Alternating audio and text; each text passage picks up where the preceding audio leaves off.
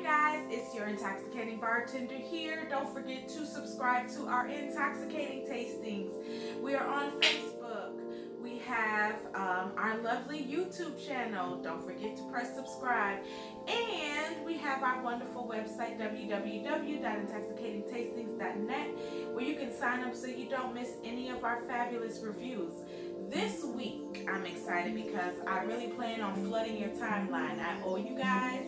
I've been gone a couple of weeks between being out of town in Vegas where the liquor is overpriced and really they don't have great selections, to, because we were on a strip, to being bombarded with 12 girls in my house, and it just really wasn't be responsible to be drinking with other people's children. But I am back.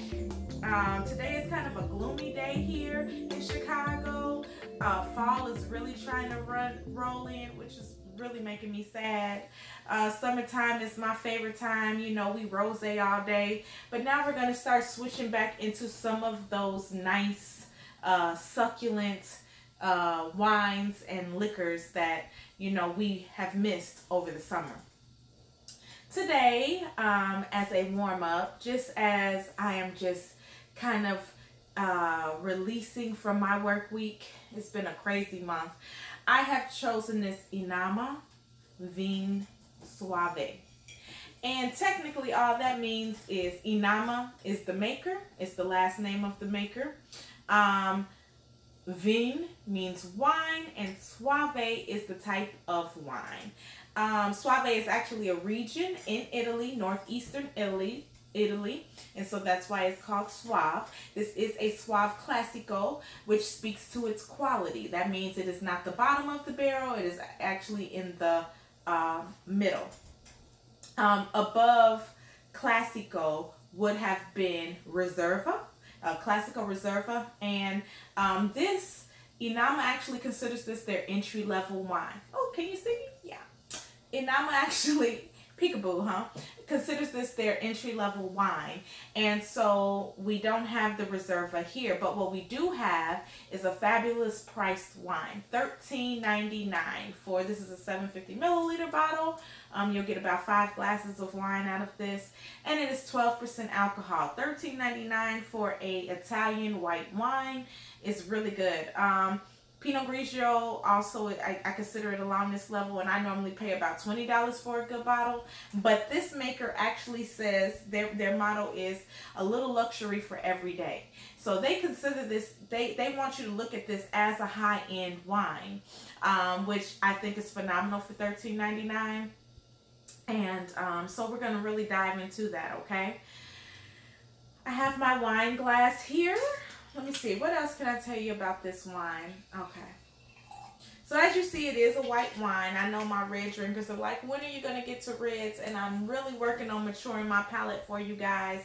I don't want to give you Pinot Grigios and you're like, I mean, not Pinot Grigios, I'm so sorry. Pinot Noirs, and you're like, that's not real red wine. So I don't want to make sour faces, but this is a beautiful light yellow. Can you really see that? I'm going to show you up close. A beautiful light yellow white wine.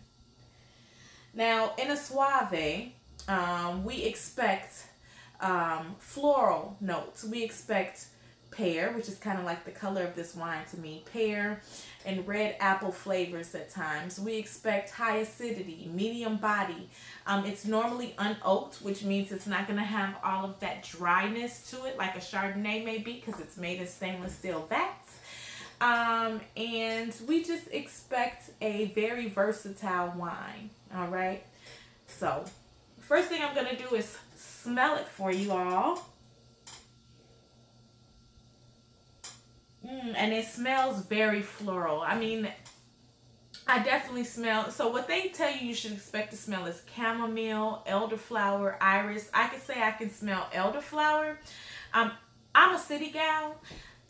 Sorry, I'm a city gal, so I really am not sure what iris and chamomile smells. Actually, I'm lying. I've had chamomile tea, but I'll take this as more of an elderflower. I don't know what iris smells like, so maybe you, those of you who have, if you decide to go out and pick up this phenomenal bottle, you can tell me what you smell. What we expect to taste in a Soave is minerality. This Soave was actually produced in volcanic soil. So what that means is that, you know, that soil has a little bit more earthiness and minerality, you know, because, you know, volcanoes have the lava and all of that. And so we'll get a lot of mineral from that. You should get a lot of mineral flavors from that. And then, of course, that floral, since you're really smelling it. So we're going to taste it and see.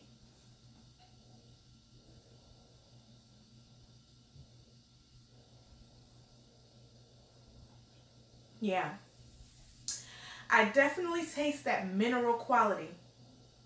I keep swallowing because my mouth is definitely watering, which means we definitely get some a lot of acidity from that, which is really good. I get this elderflower undertone. It's kind of like this, I don't want to say sour, but it's kind of like this, I mean, that's the only way I know how to describe it. Sour, succulent flavor. Not like a sour head candy, but just kind of like tart. That's the perfect word. This tartness to the wine. It's really just pleasant. It lingers for quite a bit. And in the end, we're supposed to taste this sweet almond flavor, which I do get this almondy flavor at the end of once all that's like you finish swallowing because it's so acidic. You do get this sweet almondy taste at the end, almost like my boss gets these almond pastries that are really good, and I definitely get that flavor from that. So this wine is doing everything it's supposed to do. I don't get much fruit.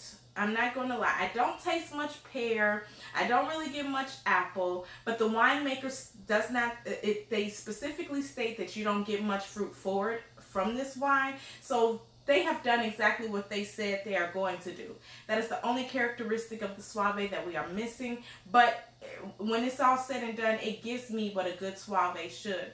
It has a nice finish, just really nice glass of wine just for a gloomy Saturday afternoon. It picks me up. Let's see. Yeah, I would definitely give this 4.5 stars. I would say fill my glass. I would definitely finish the bottle. I don't know that it would be my favorite go-to, but in a crunch, $13.99. It pleases my palate. I won't complain for that price range at all. You could pair this with fish. You could pair it with sushi. You could pair it with salad. It'll even stand up with a nice pasta with lemon sauce. I mean, it's very acidic, so it'll cut a lot of things, and it's just a very versatile wine, so I appreciate that. If you are looking to go up, this INAMA makes 7 different variations of white wine. This wine is made with 30-year-old vines, which to me states quality in itself. 30-year-old vines.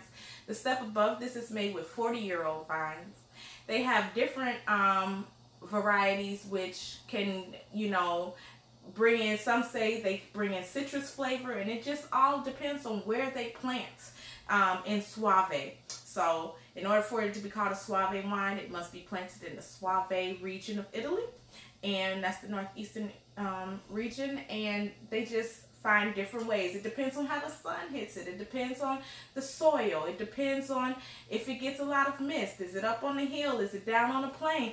And so they have several different variations, which I am looking forward to try in the future because it is a good wine. 12% alcohol. Have I hit on everything? I'm trying to think if I have forgotten anything. They do also make red wines. My sunshine has gone out over here. My fake sunshine. Okay. They do also make red wines. They have four different variations of that, so you should try, see if you can find that, and maybe I will too, and see if they can convert me over. Anyways, besides that, I definitely recommend it, and I hope you enjoy it. For $13.99, what do you have to lose? All right. Pick it up. Let me know what you think. Don't forget to subscribe to Intoxicating Tastings, like our Intoxicating Tastings Facebook page, and sign up for our videos to come directly to you at www.intoxicatingtastings with an All right, .net. Just go to our contact us page and it's all right there. Oh, the other tidbit that I'd like to, I know you're probably like, well, if this is supposed to be a quality wine, why is it so low? This Soave is half of this winemaker's production. Okay, so you know I always talk about small batches. When you make things in bulk, you have the ability to make things lower priced, you know, because of the fact that you're making so much of it. So I believe that is my professional opinion as to why the pricing is so low. They're just able to do that because they're making it in bulk, and it's not in oak barrels, it's stainless steel vats, which means they don't have to wait for it to mature as long. And so that's my opinion. But let me know what you think. All my wine lovers out there, give me your professional opinion, and I can't wait to see you next time.